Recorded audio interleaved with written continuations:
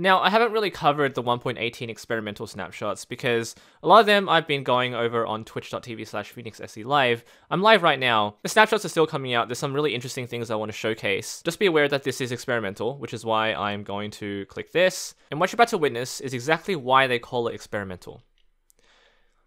There is a desert temple in the middle of the ocean. I'm not kidding you.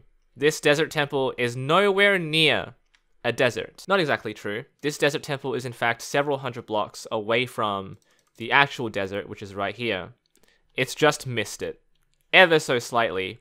Finding these things is so fun. This jungle pyramid is right in the middle of a dark oak forest. Where is the jungle? Over there.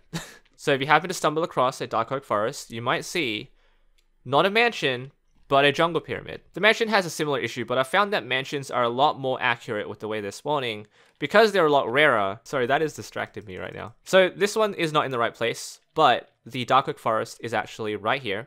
And look how small it is. This is the smallest dark oak forest you will ever see. It is right here. It still says taiga, but if you come all the way down, it switches to dark oak forest because biomes are now 3D, if you didn't know that.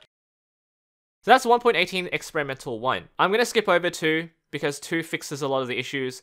Experimental 3 reverts a lot of them. So here are some glitches in 1.18 experimental 3. Biome is in the wrong place. Desert village is in the wrong place. Smallest desert ever. Jungle biome has only one jungle tree. A desert temple that has completely crushed this guy's house. Smallest badlands ever. Smallest snow mountain ever. Giant hole. So despite all of this, obviously there are a lot of bugs, a lot of mishaps, a lot of unintentional world generations, but the results of all of this can be absolutely magical.